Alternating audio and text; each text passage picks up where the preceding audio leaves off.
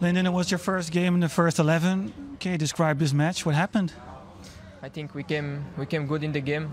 I think before the red card we were under control with and without the ball. Then came the red card, and in the halftime we were maybe okay, but when you play 10 against 11, then it's hard. And when you get 1 goal, then 2 goals, then 3 goals, then yeah, it's unbelievable. Did you see what happened with the red card? No, I didn't see, but I think he wants to give a pass, then he hit the player. Yeah, I think maybe it's amazing how you can give a red card with this, because the player have the ball, he give a pass, then he is not on purpose. Maybe he hit him, maybe not, I don't know, but I think yeah, it's unbelievable. Then with 10 people on the pitch, you try to fight for what's left. Did that work out for you? Like, did you have the feeling that there was an actual chance to keep that that 1-0? You know, it's hard when you are 10 against 11. It's always possible in football. You never know. But when you get 1 goal, and then 2 goals, then 3 goals, then you try everything. And we get also chances to score. I think in the second half we shoot, and the keeper make great save. Then yeah.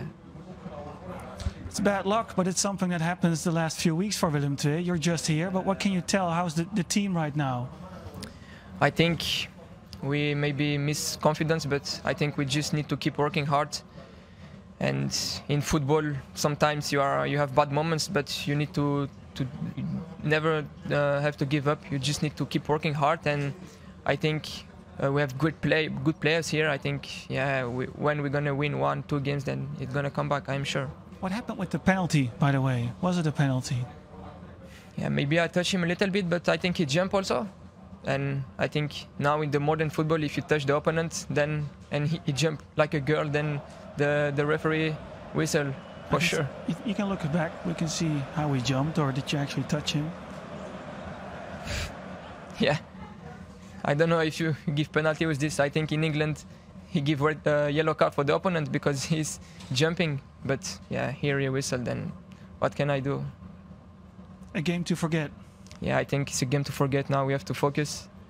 We have a great game the next week, and we need to go there to try to win and to give everything. In football, you just need to keep working hard, and the time's gonna come back. Thank you very much. Thanks.